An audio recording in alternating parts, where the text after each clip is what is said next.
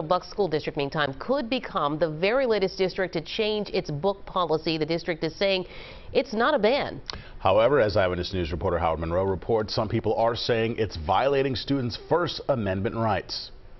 Schools cannot exclude materials from the libraries just because they disagree with the ideas that are in those books. But that's exactly what could happen in the Central Bucks School District if a new book policy goes into effect. Rich Ting is a lawyer with the ACLU of Pennsylvania. Excluding and censorship really take power away from students and parents to make decisions about what books they look at and read. Central Bucks School District, Pennsylvania's third largest school district, may soon review which books students can read. The school board first introduced the policy change in April. A final vote is set for Tuesday night. Chopper 3 was over the setup of barriers ahead of the meeting's start. The policy is intended to make sure that materials are age appropriate and to make sure that materials do not contain gratuitous, salacious, extremely explicit, unwarranted content that would take away from the literary intent.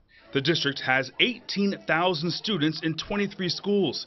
If a parent or someone else in the community challenges a book, a committee made up of librarians, teachers, and administrators would review the material and make a decision on whether to keep it on the shelves. Just because a book is challenged does not necessarily mean that that book will end up being removed. We have not had any formal challenges placed by any parent to date. Do you expect them to come if this is passed by the school board tonight? It's hard for me to speculate as to what may happen or not.